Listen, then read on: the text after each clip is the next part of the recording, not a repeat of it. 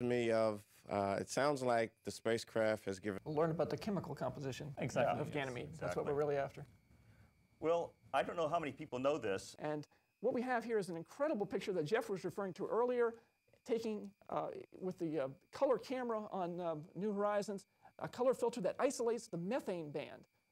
And down here at the bottom, at the South Pole, you're seeing a hood of small particles created by precipitation of charged particles into the upper atmosphere. And now you're seeing all these black spots, which look like measles, but they're really relatively cloud-free regions in the atmosphere of Jupiter where you're seeing very deep.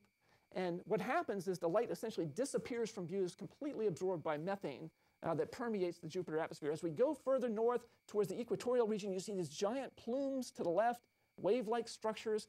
You see this towards the center, what looks to be almost like cirrus clouds, and that's what they are. These are clouds that are shredded apart by these high-velocity winds in Jupiter's atmosphere. That little bright spot near the center there, that's another thunderhead, these storm systems that develop over the period of a couple of Jupiter days. And then as we go to the north, we actually see the north temperate belt, that little thin strip that's going across. The northern polar region looks more mottled. There's not as much activity in the northern region of Jupiter.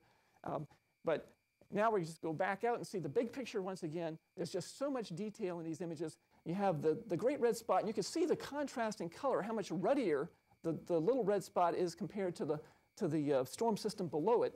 And that are these three clumps following Agasthya, and you can see them coming around again. These are recently formed material. We think an impact event struck the ring system in the last several months, and these clumps are the consequence of that impact event. This is another view of the Tvashtar plume.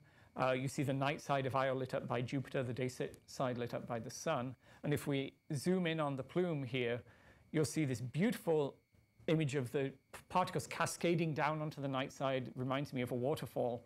You really see the three-dimensional structure of the plume here. And then a bright glow right in the center, which is the hot lava that's glowing at the core of this volcano. We think we don't understand the mechanism, the details of how that works.